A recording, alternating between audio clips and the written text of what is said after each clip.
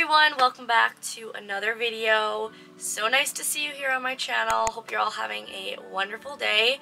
Today we are going to be talking about money and finance, something I don't really talk about at all on my channel, but I wanted to give you some insight on how I budget and save my money while on a contract. If you are new here, I work on a cruise ship. I am one of the entertainers on board, so I'm a professional figure skater, and I'm currently working on the Voyager of the Seas. So I thought this video would be informative and helpful to anyone who might be considering working on a ship, or even if you're not working on a ship, maybe it is interesting to learn. So I'm going to be answering a bunch of your questions, and I also made a list of things I wanted to go over. I've also been wanting to film a what I spend in a week, just to give you guys sort of an idea of how much I spend on any given week working on the ship. So that might be a video down the road. I haven't done it yet. So if you want to see that, let me know. It's really rocky today, and the anchor seems to keep banging against the ship. So if you hear a bit of noise, that's what it is. It's the ship being loud. I'm also at the front of the ship, so make sure to follow me on Instagram if you're not already. I post daily on there updates on my life, skating, the ship, travel, fashion, the whole 9 yards. So follow me on there if you're not already, and without further ado, let's jump right on into it.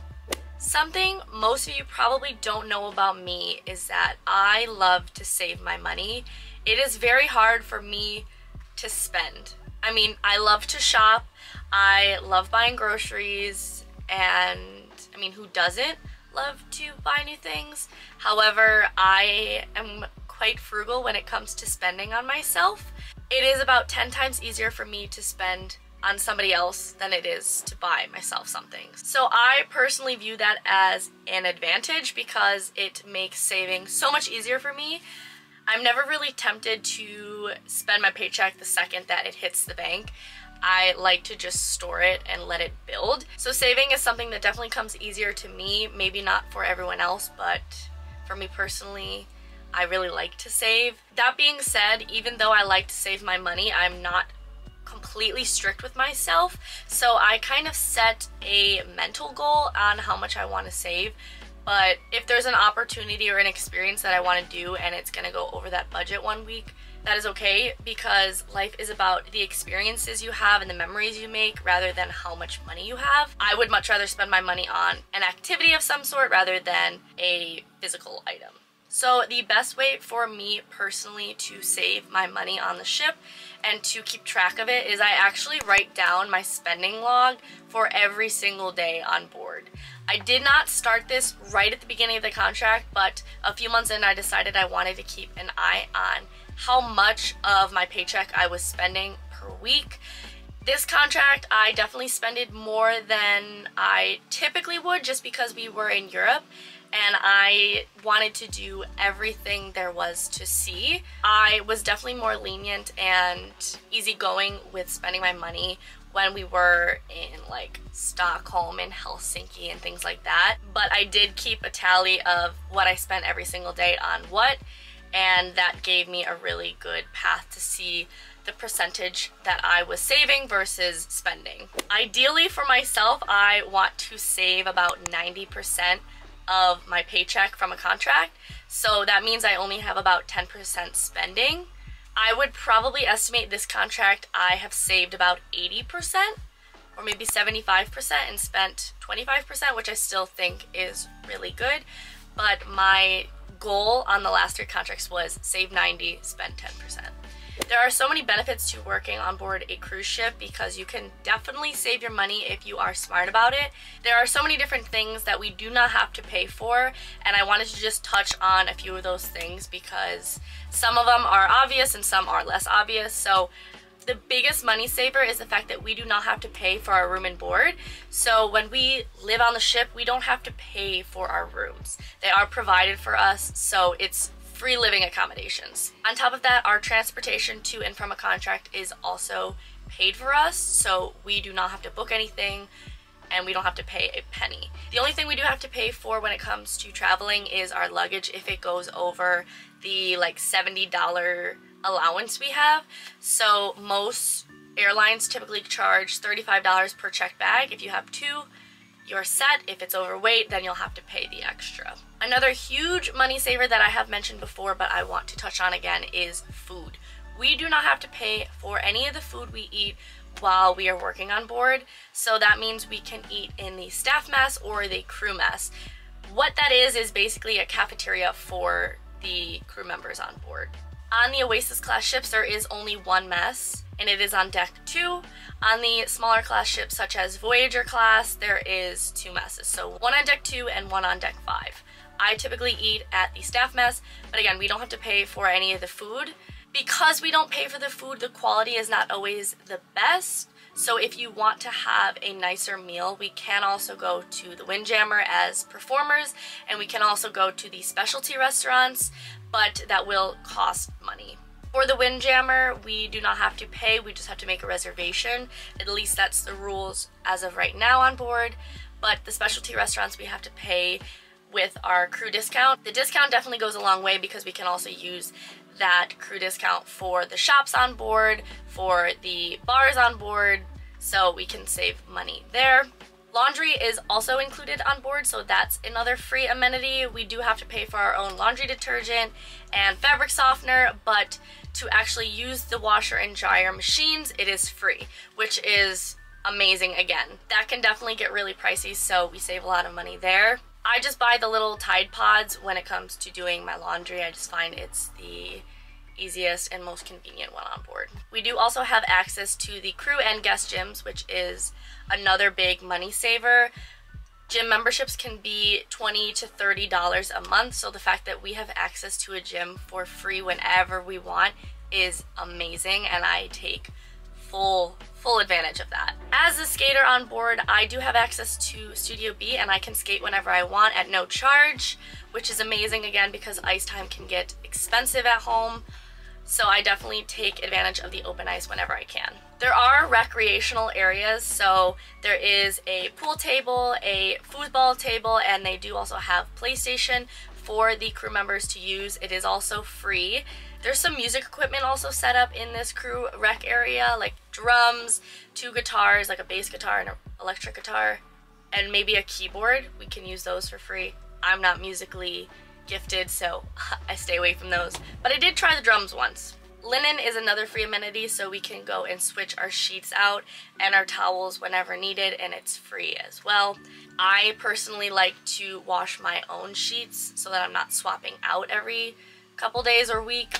Those are all the things that are included within our contract that we do not have to pay for. Now moving on to something that does cost money, that's very expensive, and that is Wi-Fi. Wi-Fi is, and I'm just gonna be honest, completely overpriced on board. I do not pay a penny for Wi-Fi because I think it's a waste of money.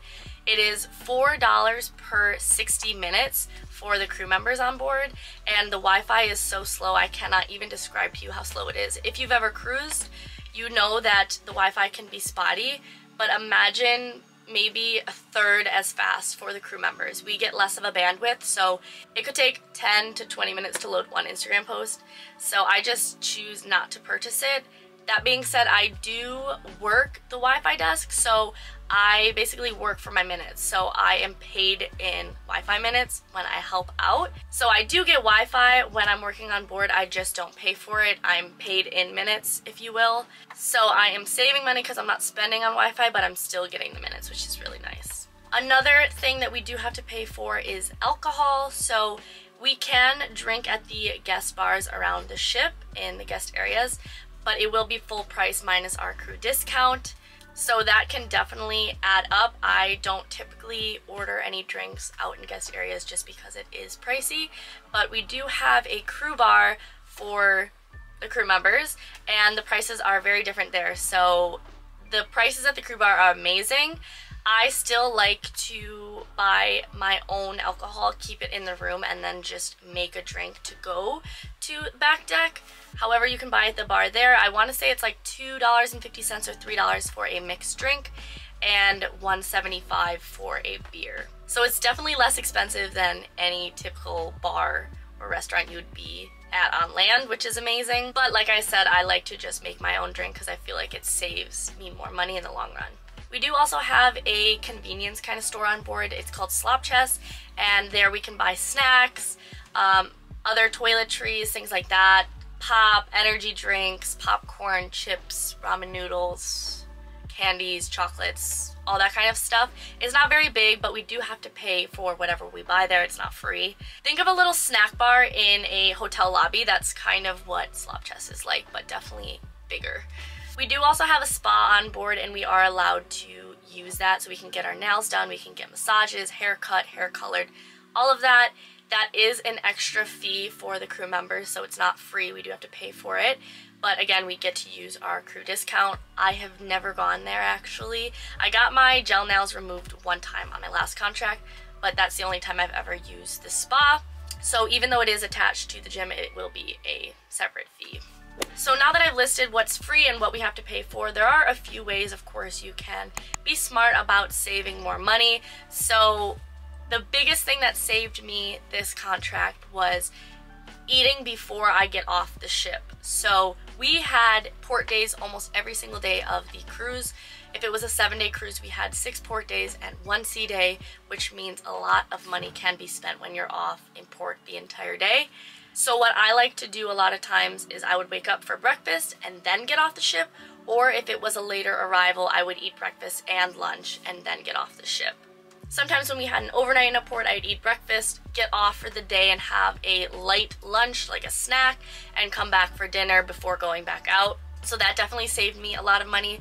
But I do love to eat, and there were so many amazing vegan and vegetarian restaurants in these ports, so I definitely did spend money on food. I'm not gonna say I didn't. I really enjoyed having a nice lunch with friends. It's a whole experience, in my opinion, so I was very happy to spend money on that. Another thing I like to do when I got off the ship on a port day was pack a snack, because I'm literally always hungry.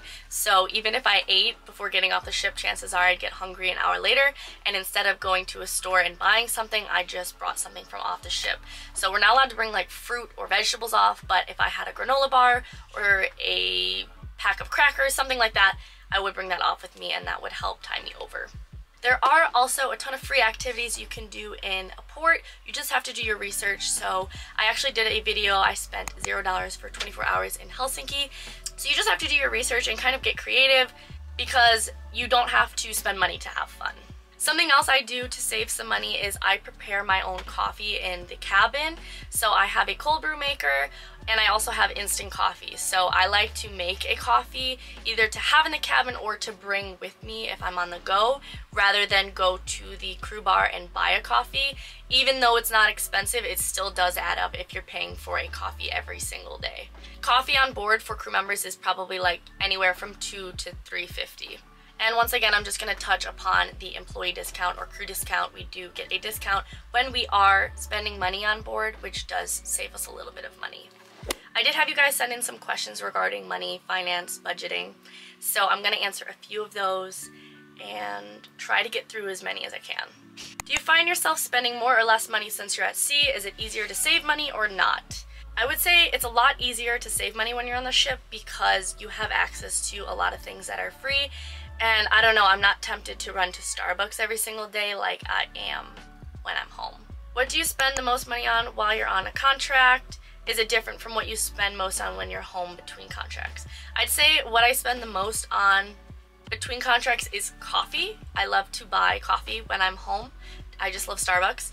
And when I'm here, I spend the most money on food, at least this contract specifically. But again, I was not spending money on every single meal. It's just every so often I was treating myself to a nice, healthy, nourished meal. Does your salary change on different contracts, or does it stay the same? My personal salary does increase every single contract. I want to say that's the same for other departments as well. It goes up $100 every single contract. What are the options and costs of getting your haircut on the ship as a crew member? So like I said, you can either go to the spa and get a haircut, or there are a few other crew members around the ship that do haircuts, and they charge a lot less than the spa would. I want to say a boy's haircut on the ship is $27, at the spa, and I know that there are some crew members that will charge like $5, $10. How do you manage to save money and not splurge on something? For me, if I want to spend a lot of money on something, I want to be very sure of it. So if there's something I feel a really strong urge to buy, I don't buy it then, and if I keep thinking about it for the following weeks, then I know I really want it, and then I can reconsider if it's worth spending the money on or not. But if there's something that I like impulsively in the moment and I don't think about it the next day, chances are I didn't really want it. Do these cruise lines have a 401k? Are you saving some money in the market for retirement? I am saving for retirement. I do have a retirement fund started already. I started that last year, but the company does not have a 401k. How does insurance work, ship, or do you have to buy different coverage between contracts? Since you're US based, do you keep a car at home? Insurance is covered for us while we are on board. I'm still on my parents' insurance until I'm 26, so I have one more year left. Then I have to pay for my own. So I have insurance when I'm home, but I'm also covered by the company while I am on a contract. And I don't personally have a car right now. I used to have a car. It was a lease when I was in college, but I do not have a car anymore. There's just no need because I'm not home long enough for it to really be worth it. I would just be paying for the lease and not even use it. It would just be sitting in the driveway. So that is all the questions I'm going to answer for now. I hope you guys enjoyed this video. I hope it was informative and gave you some insight if you are looking to work on a cruise ship or you're just interested to know. If you want to see more kind of money related videos regarding ship life, let me know, or any specific video requests you have. I'm always open to new things, but I really appreciate you guys watching this. Thank you once again for all your love and support, and thank you to all of you I've gotten to meet this contract. It has been such a blessing, so really appreciate each and every one of you, and I love you to the moon and back. Thank you once again, and I will see you in my next video. Bye, guys.